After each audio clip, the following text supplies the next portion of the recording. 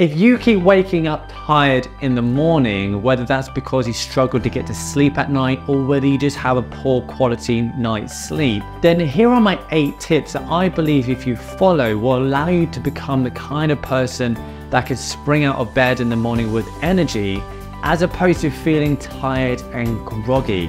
And who knows, you may even be able to call yourself a morning person. But if that hasn't grabbed you, then hopefully this will, because sleep has also been associated with a significant reduction in mortality, but it's not the amount of sleep that you get that is the most important, and I'll explain this in this video as well. And make sure you stick to the end to hear my bonus tip, because although this is super powerful for improving your sleep, it's certainly not for the faint-hearted.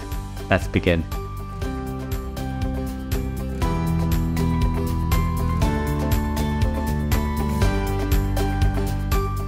Hello and welcome back to the channel. For those of you that haven't met me, my name is Steven. Thank you so much for joining. I'm very excited for this one because I think it's such an important topic. But before I go into it, I think it's really important that I mention that sleep is so multifaceted. There are so many things that can affect our sleep, either for the good or for the bad. And therefore, improving your sleep is certainly not limited to just the things that I'm going to go through, but these things are the things that I found to be some of the most important and the most impactful things that you can do right now for your sleep. And improving your sleep, I generally found, came to 2 general factors. What we want to do is to set and encourage our circadian rhythm, otherwise known as our biological clock. This is basically a 24-hour rhythm within our bodies that allows our bodies to optimize our function for specific times of the day. It's what allows us to feel awake and not tired in the morning, to give us energy in the morning and for the rest of the day. But it's also the thing that's going to make us feel tired in the evening and allow us to actually sleep and then stay asleep during the night. There are many things, therefore, that will help to set this circadian rhythm to make sure that it's in sync, but it's when it comes out of sync is when we start to get some issues. It's when we start to feel more tired in the morning and struggle to sleep at night. So particularly the first few things I'm going to go through here are some of the most impactful things that you can do to help really set this circadian rhythm to give you the best chance of having energy in the day and actually sleeping at night. The other thing that we want to do in the morning is increase a hormone called cortisol. You've probably heard of this hormone, and often it's associated with bad things because it's a hormone that is going to increase our stress. And although often in people this can be elevated, the time of the day you want it to be at its highest is actually in the morning.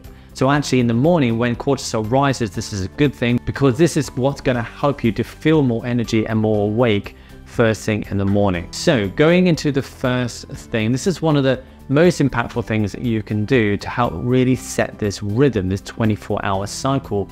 And this is to have rhythms in your bedtime and in your wake time. So going to bed at the same time every day, and more importantly, is getting up at the same time every day, setting an alarm clock every single day.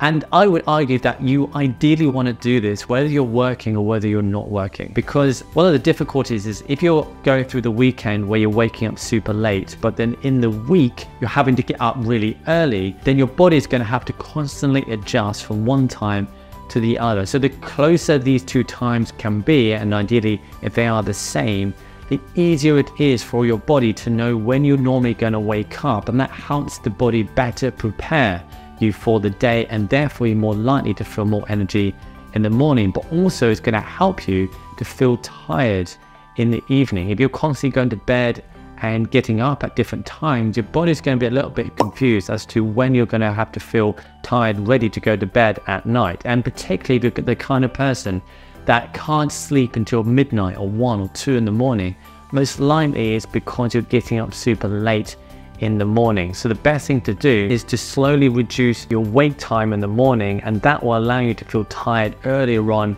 in the evening, and eventually you'll be able to set yourself to a good wake up time and a sleep time, and therefore set your routine. One interesting Harvard study compared one group of students that focused on getting a certain amount, a good amount of sleep every night, and then compared it with the other group that didn't really worry about the duration, but more worried about the consistency of their bedtime and their wake time. And they looked to see what result this gave, and the outcome that they looked at was their exam results. And interestingly, the group that focused on the consistency, so even though they weren't getting as much sleep as the other group, but they were going to bed and waking up at the same time, they found that that group actually performed better on their exam than the group that didn't get a consistent bedtime and a wake time, but got more sleep. So it actually suggests that the consistency is perhaps more important than the amount of sleep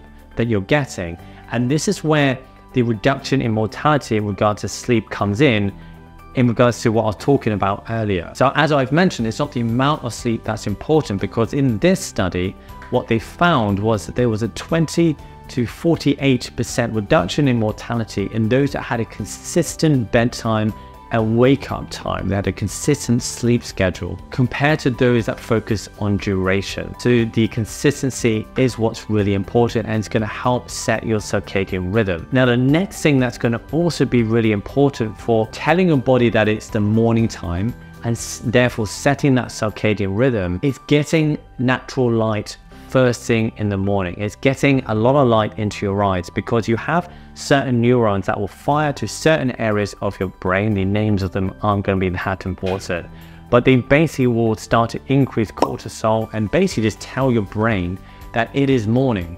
And your brain needs some kind of signal to know and confirm that it is morning. So one of the best things that you can do, particularly in the first 30 to 60 minutes, is get some sunlight. Interestingly, Andrew Huberman, who has some fantastic resources on YouTube on how you can improve your sleep, talks about getting sunlight first thing in the day as almost one of the most important. He seems to really talk about this one very strongly. And here's what he has to say about sunlight. But you do want cortisol to reach its peak early in the day, right about the time you wake up. One way that you can ensure that that cortisol peak occurs early in the day, right about the time that you wake up, is to view bright light, ideally from sunlight, within the first 30 to 60 minutes after waking. Now, if you live in the UK, like me, and in the winter, I'm often getting up about at least an hour and a half before the sun comes up, then it can be really difficult to get your natural sunlight in the first 30 to 60 minutes. So what you can do, and this is what Huberman talks about, is you can use a strong light, ideally a white light, like the one that I'm using to film this video. And it's important that it's a strong light and it's a white light, because some of the lights that you're going to have around your house, particularly the warmer ones, they don't tend to be really strong enough to be able to stimulate the area of your brain to get this benefit. Your phone is also, unfortunately, not strong enough. So you can use these ring lights, or I'm using a soft box here, and you can whack it up on full. That can have the same effect. Well, probably not the same effect, because the sun is going to be always pretty much a stronger light source. The best thing to do is always to go out if there is sun, but if there isn't sun, just turn as many lights as you can on in your house, and you can even get a white light, a strong white light, to simulate this. Particularly if you're struggling with sleep, you actually may find that this helps. Number 3 is, again, to help your body set that 24-hour cycle. It's almost to resync yourself every single day to make sure that your clock is not slightly moving one way or the other, which then can affect your sleep. And that is to have regular meal times in the day. This is going to provide another input into your body, as well as the light, and as well as getting that regular sleep time and the wake up time. Now, number 4 is to exercise. Now, the best time in the day to exercise for your sleep is really going to be first thing. And that's because exercise is going to be the thing that's going to help increase your body temperature. And as I mentioned at the beginning, this is quite important for helping you to wake up. It's what happens naturally, and if you can encourage this can help you feel more awake and have more energy. And so therefore, exercising first thing in the day is going to help to do that relatively quickly. Exercise has many benefits, as I'm sure you're aware of, for many different aspects of health, and so it's generally going to be a good thing anyway. Ideally, you want to exercise at some point in the day, but ideally not just before bed, because before bed, you actually want your body temperature to start to cool. You don't want to be really hot. And the other thing that what happens with exercise is you're going to increase your cortisol levels, which again you want in the morning, but not in the evening. Now, number 5 is going to be more about not disrupting the sleep quality, so the process of sleep, rather than your biological clock now. And that is not to eat before bed. I would suggest that you have your last meal at least 3 to 4 hours before bed, and that you don't have anything afterwards, even a snack, even a nut, anything like that. That you can have a drink that doesn't contain sugar, but not to have anything before bed. And that is because eating before bed within 3 hours has been shown to disrupt the quality of your sleep. And that's primarily going to be because all the blood is going to be in your stomach, as opposed to in the areas of your body that it needs to be for you to be able to sleep properly. It's also, interestingly, been associated with weight gain. They've shown that those that eat just before bed tend to gain more weight than those that don't do that. So if you are overweight and trying to lose weight, you're not only going to improve your sleep, but it's also going to help you to lose weight. And number 6 is going to avoid any stimulants before bed, primarily caffeine in the form of coffee. So caffeine generally, but coffee is obviously the most important. Now, caffeine tends to have a half-life of anywhere between 6 and 8 hours. So therefore, I would suggest that you have your last coffee at least 8 hours before you go to bed. I would suggest, to be safe, to only have coffee in the morning, and midday onwards that you have decaffeinated. Interestingly, different people actually metabolize caffeine at different rates, and 6 to 8 hours is average. However, some people have been shown to be able to metabolize it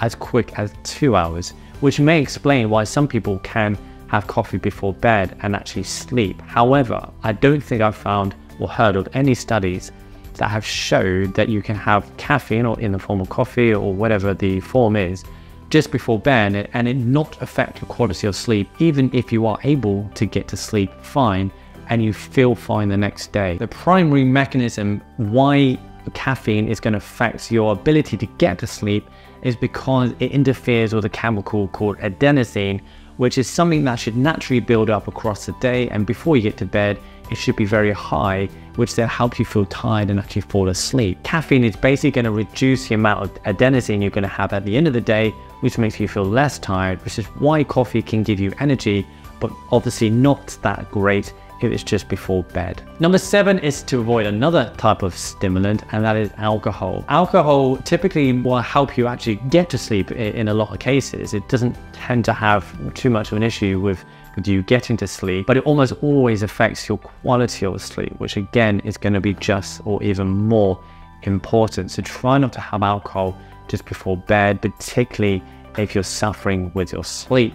And lastly, number 8 is going to be a really important one. We mentioned at the beginning that you want to get natural light at the beginning of the day because it helps to make you feel stimulated. So therefore, you don't want to get that at the end of the day. And generally that's quite easy because you don't generally have sun at the end of the day, so naturally this is going to happen. However, what we do have are these artificial lights, and annoyingly, your phone, although it doesn't really give you enough light in the morning to give you that benefit of waking you up, it unfortunately does give you the negative effects of stimulating you in the evening, and therefore making it harder for you to go to sleep, because it's going to trick your body to think that it's the beginning of the day. So it's just an input that's going to be a little bit confusing to your body, that's going to confuse when you should be going to sleep. So ideally you want to avoid screens, ideally, and I would suggest not having bright lights like this one that I'm filming with towards the end of the day, and to have warmer lights. Now, as I mentioned, there is one bonus tip that, although is really powerful, it's certainly not for the faint-hearted. And as I mentioned at the beginning, what we want to do in the morning is increase our body temperature. Another way of increasing your body temperature is cold exposure. Now you might be thinking, what the heck, surely cold exposure is going to lower my body temperature, but your body actually has a thermostat. When it senses cold, it's going to fire all cylinders to heat you up. So cold exposure, provided it's not too long, so Huberman actually suggests about 1 to 3 minutes, actually is going to increase your body temperature, and therefore it's actually a very good thing to do first thing in the morning, because it helps to increase that temperature, but also helps to increase your cortisol. So first thing in the morning, if you want a powerful way of helping you feel awake and with a lot of energy, then an ice bath is going to do that. And if you want to find out more about the instant benefits as well as some long-term benefits of taking an ice bath during cold exposure, if you need a little bit more of a push to do it, then I have done a video that will pop up in just a sec, just about here, that you can check out. I highly recommend. But just before that pops up, don't forget that if you head into the description of this video, you can get 10% of Vivo barefoot shoes that I personally wear every single day, 10% of Athenaise, a superfood specifically formulated for men, and 15% of Fussy, which is a natural deodorant that doesn't have any of the harmful chemicals that traditional deodorants contain. I'll see you either on that video there or on my next one. Thanks for watching.